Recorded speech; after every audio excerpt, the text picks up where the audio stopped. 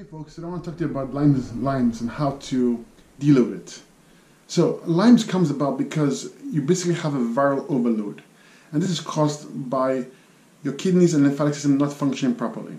Essentially, your lymphatic system, which is your sewer system of your body, is stagnant, it's not moving, and this creates a culturing or medium for the viruses to thrive in. Normally, when you're healthy and you have a good lymphatic system and your kidneys are filtering, these viruses will pass right through you. But because of the food you're eating, because of the dairy products, because of the meats, because of all cooked foods, your lymphatic system and your kidneys are not functioning optimally.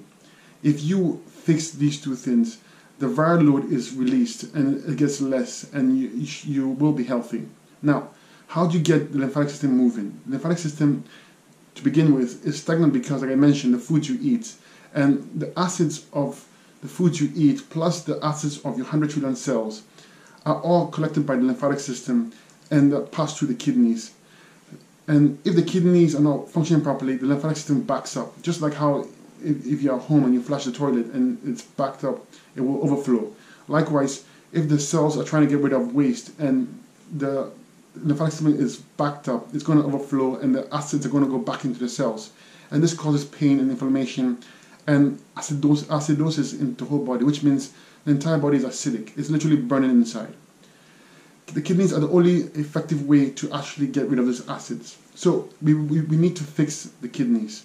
We need to get the kidneys working properly. And the way to do that is to avoid all those foods causing the problem and to eat fruits, breakfast, lunch, and dinner. Fruits like melons, like grapes, oranges, have very high flavonoids and high astringent value, which means that when they go into the body, they pull or soften up toxins and make the lymphatic system flow.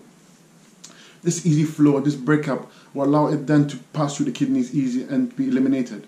So the viruses in themselves are not bad. They're actually there doing their job. They are eating up the acids or telling the body that there's a problem in this area. So send immune soldiers or immune enzymes to deal with the broken cells.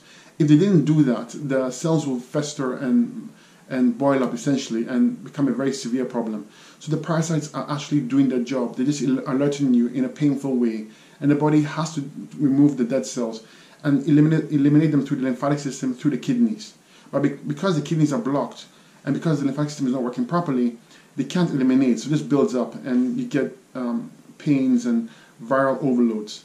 So it's quite simple to regenerate and get yourself healthy again. The key is to start eating the right foods to get your system working properly. And that's fruits, to eat lots of fruits and vegetables. Raw fruits and vegetables can be cooked. Because when you cook food, you are destroying the molecular structure of the plant and you're making it into a gooey substance where the body cannot actually use, and it causes an obstruction in the body. So it's a burden to the body cannot handle it properly. You want foods that the body can handle easily, and the body actually needs, because fruits provide all the energy, the sugars, the amino acids, and all the minerals, flavonoids that the body needs. You give to that and the body becomes healthy. So this is basically how you deal with that situation. And you can take herbs to help your kidneys work better. There's quite a few herbs out there that can help your kidneys and lymphatic system work more efficiently. So herbs combined with the right food is a good way to go to help you feel healthy and strong again. I hope this helped you. I hope you take charge of your health. I hope you educate yourself more and take action. And do not let anyone control you or tell you or put you in a fear mode about your health. You are in charge. You can do it yourself, and I believe in you.